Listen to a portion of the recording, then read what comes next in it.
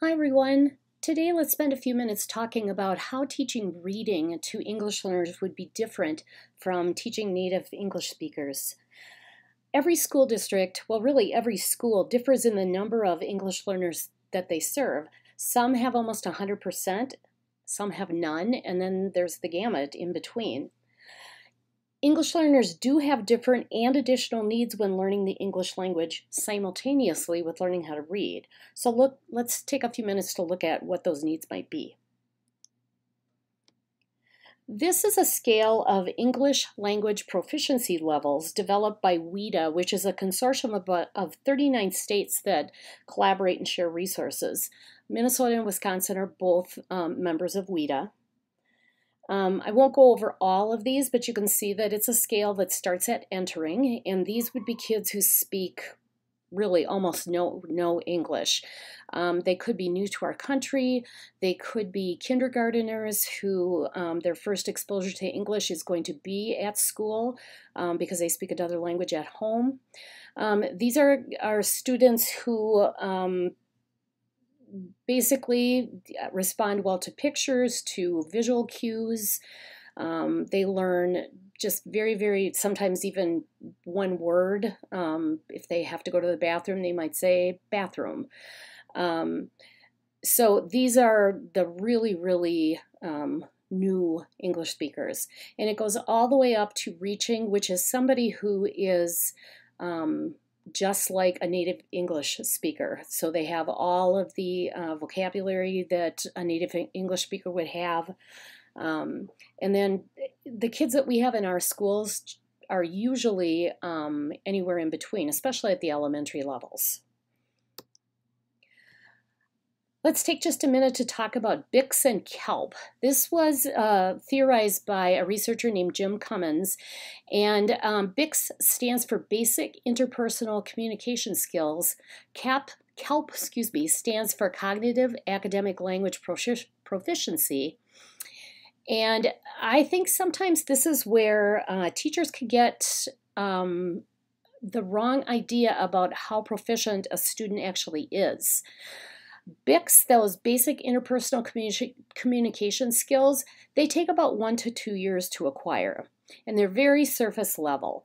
It's very social. So talking with their friends, their vocabulary is made up of high frequency vocabulary. They have very simple sentence structure, but they sound like they know how to speak English. And sometimes we end up expecting more out of them than they're actually proficient for. KELP, which is the Cognitive Academic Language Proficiency, is really what you need to do school, quote unquote. This takes a lot of experiences, exposure to our culture, being able to read a textbook, to know what some of those vocabulary words actually mean, like compare, contrast, analyze. They take 5 or more years to develop that. They can take up to 10 years or possibly even more. And I like the iceberg analogy because BICS would be on the top, and this is what we see. And what hasn't developed yet is what's underneath the iceberg.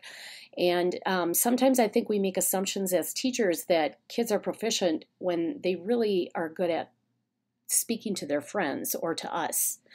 As I said, KELP takes much longer to learn. And so if you think about it, if it takes 5 to 10 years and we are expecting our students to take our state assessments the first year that they are here.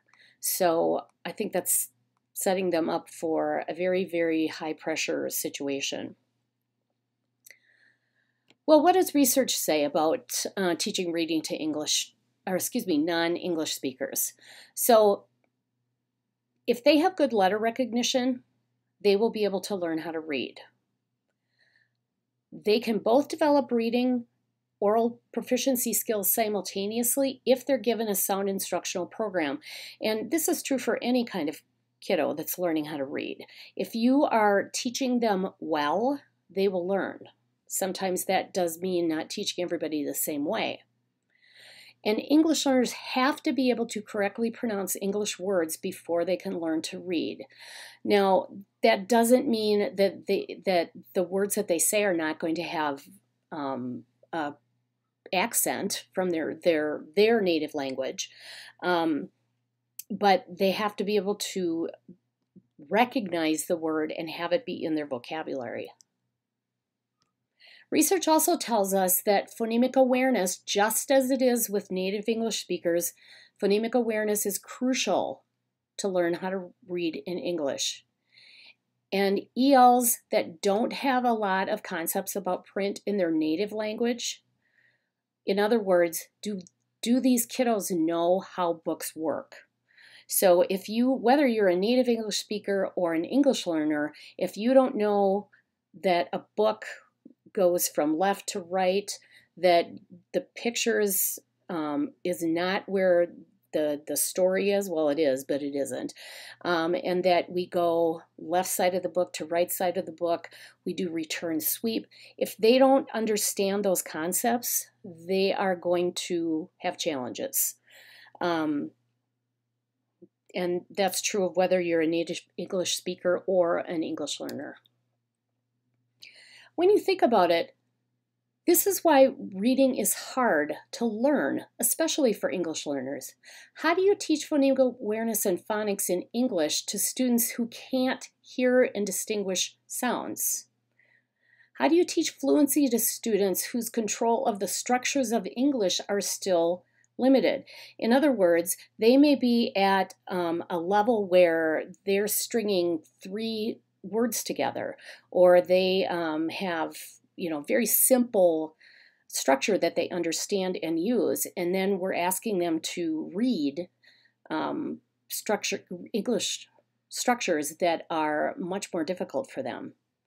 How do you teach grade level vocabulary when they are still at a level where they may not be ready to learn academic vocabulary because they're still learning the vocabulary of home, of school? How do you teach reading comprehension in English when they don't comprehend the English speaking? Well, the predictors of success in learning how to read, whether you're native or English learner, letter recognition, oral language, pronunciation, phonemic awareness, phonological awareness, and concept about print, being proficient in those are all early predictors of learning how to read.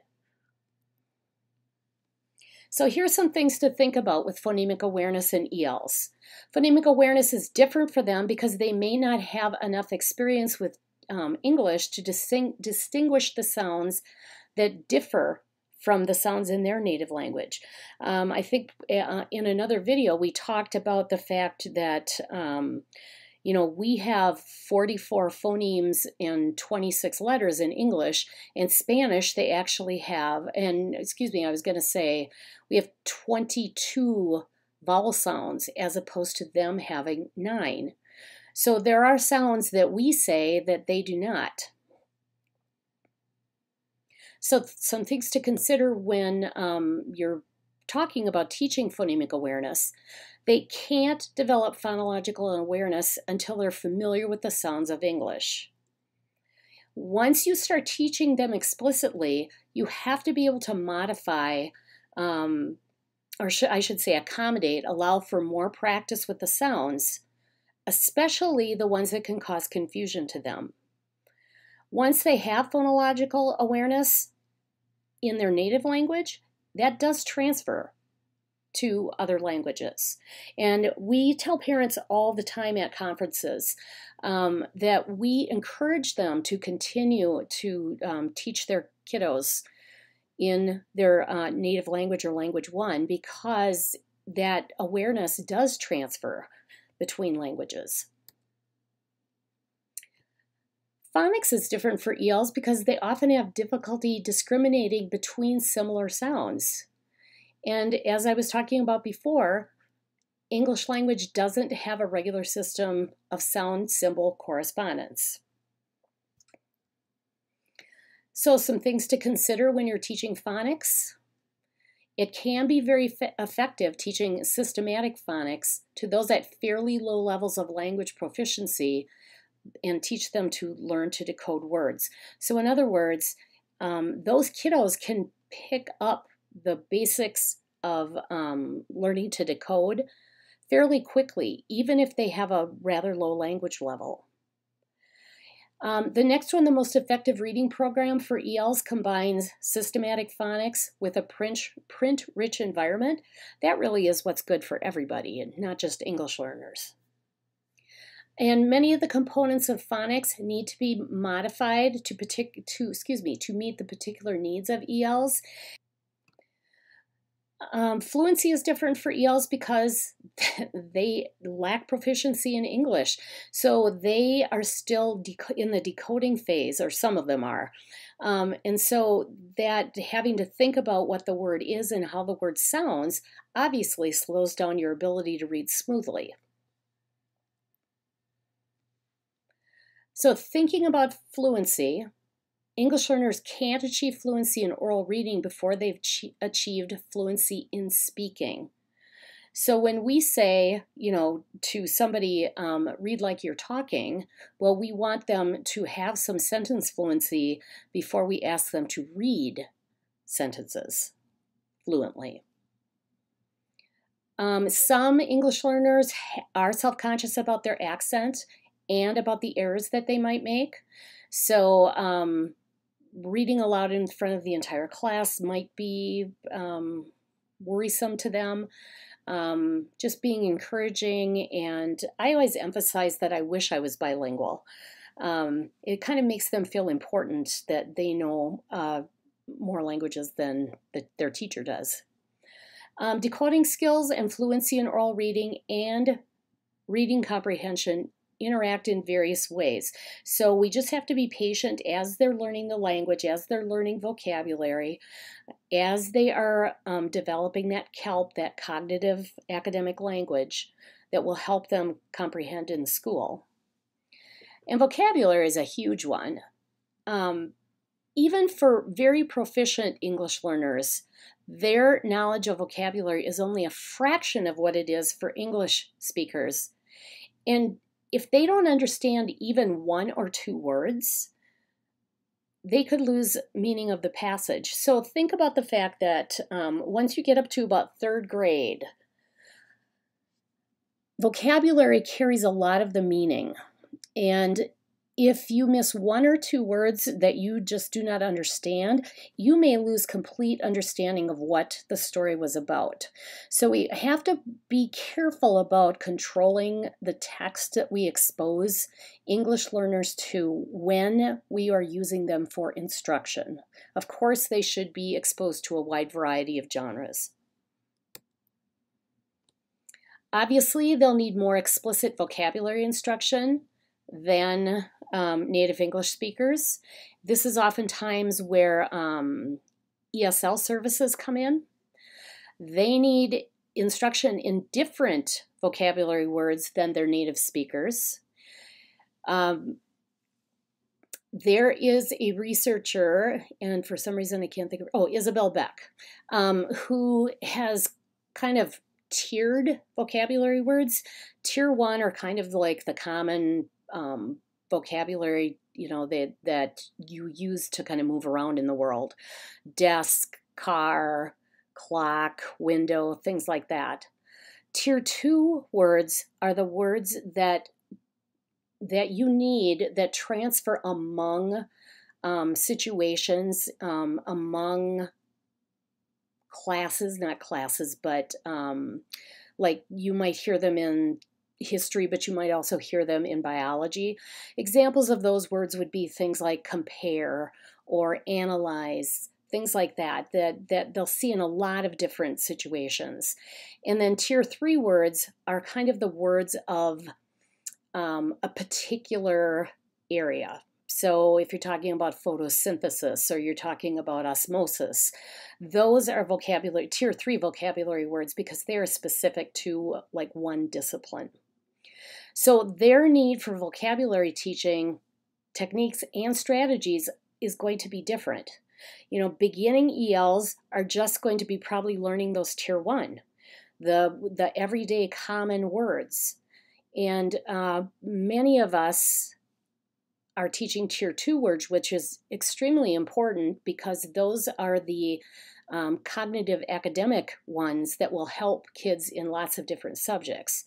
But, English learners are at different rates and levels of vocabulary development, and we need to make sure that we're cognizant of that. Having speaking problems today. Comprehension. Reading comprehension is more difficult for English learners than for native because if they have a hard time, first of all, decoding the textbook, but also the content of the textbook, that's where you'll see maybe a lot of those tier 3 words, the words that are specific to a discipline. Do they have phonemic awareness to be able to do that decoding? Do they have sentence fluency that they can read quickly enough to be able to understand what the book is talking about?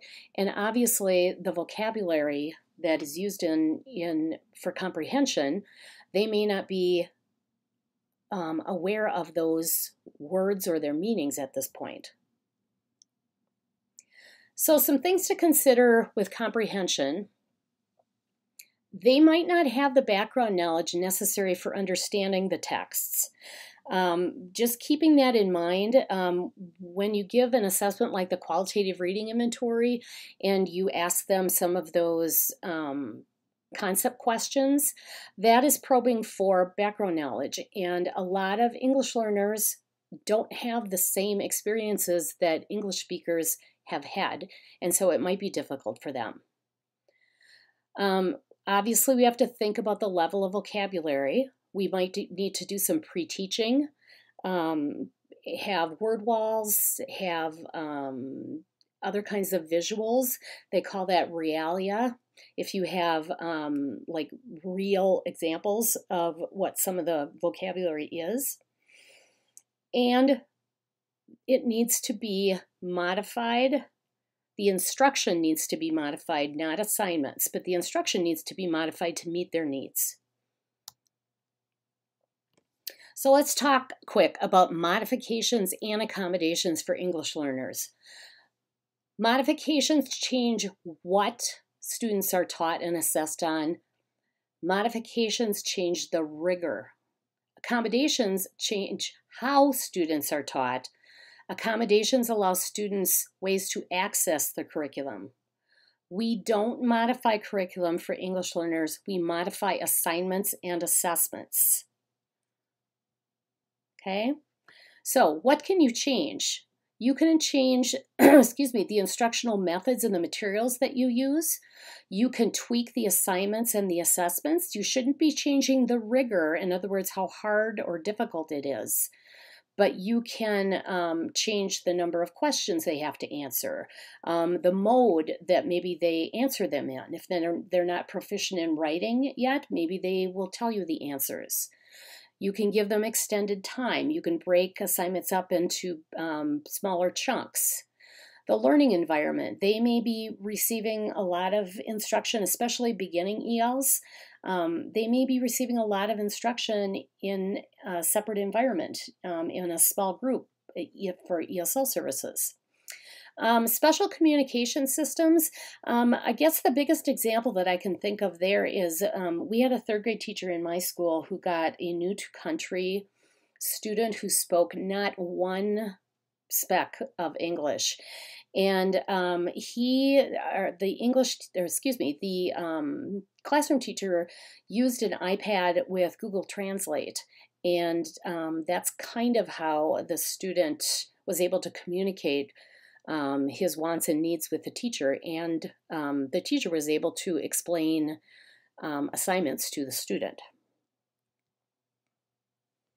So accommodations in reading for English learners.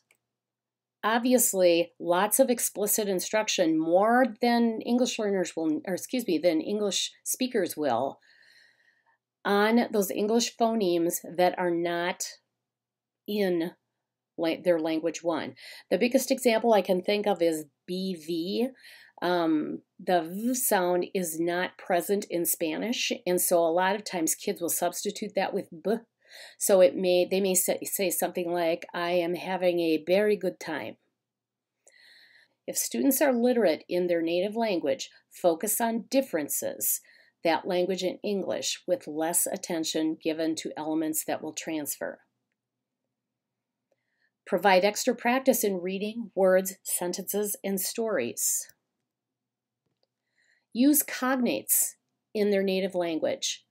Cognates are words that you could trace back to a similar root, like a Latin root, like music, for instance. In English, it's music. In Spanish, it's musical.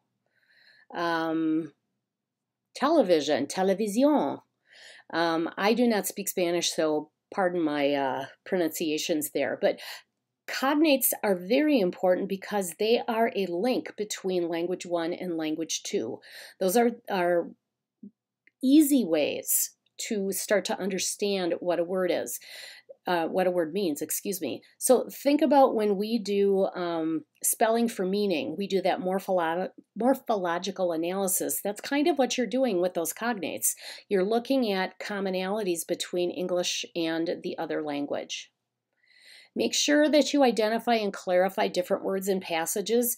I know with our elementary students, we have to really make sure that we pre-read some things that we're going to assign them to make sure that there are not sentence structures that we think that they would have a lot of trouble with. Okay, summarizing, teaching them to summarize, summarizing for them when they're first learning out, really important. And then encourage ways that they are able to use their native language, because we don't want them to lose it. I've had students who, by the time they're in 5th grade, don't speak or understand their native language very well. Because they have been kind of immersed in English. And there's nothing wrong with that, but it's a shame, because somebody who is bilingual, I think, will be at an advantage as they go through school and life. So this was kind of a little whirlwind tour of teaching English learners, and I guess we'll see you next time.